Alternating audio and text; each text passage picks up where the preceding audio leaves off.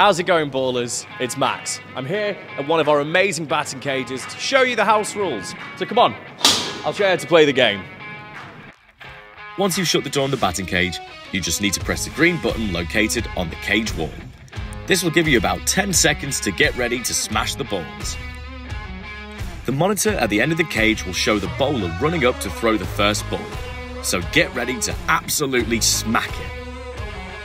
Aim for the targets located at the back of the cage, worth 2 points, worth 4 points, and the toughest one of all, the symbol, worth 10 points. Once you've faced 10 balls, gather them all up into one of our buckets and load them one by one into the chute. Once that's done, you're ready for the next player to have a go and to try and beat your score.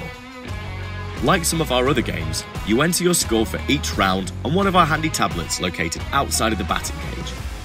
If you ever need a better view of the action, then as always, we have a monitor for you to get the best view of your opponent's turn. If you're ever unsure of the rules, then located on the batting cage door is a printed version of all the house rules. And that's it. Tell us in the comments how you think you'd do in one of our batting cages. Make sure to check out some of our other videos here on YouTube.